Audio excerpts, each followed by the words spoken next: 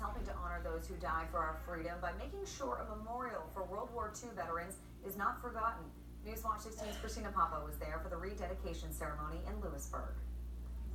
Sarah Mahoney is used to thanking veterans for their service, but on this Memorial Day, a day meant to honor those who have died for our freedom, veterans are thanking her. Boy, I'll tell you, a young girl like you taking the interest in what we have here, oh gosh, that's great. Veterans, Girl Scouts, and community members met outside Lewisburg Area High School for a special Memorial Day and rededication ceremony.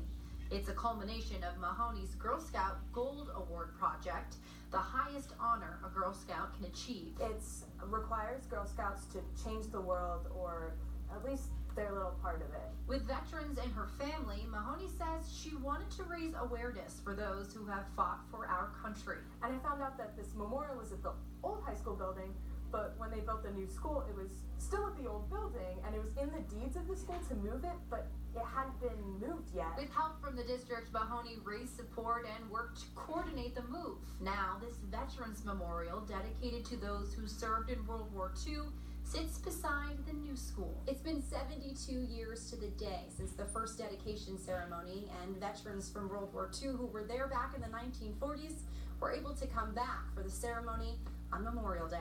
Yeah, it's a great privilege anyway to be here and talk about that.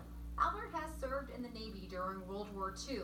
Now 92 years old, the veteran has fond memories of the first dedication ceremony. As you look back now, it was wonderful.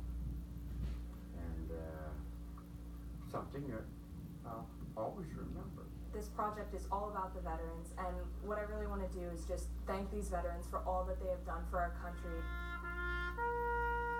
And because of her project, others will be able to do just that in years to come. Christina Papa, Newswatch 16, Union County.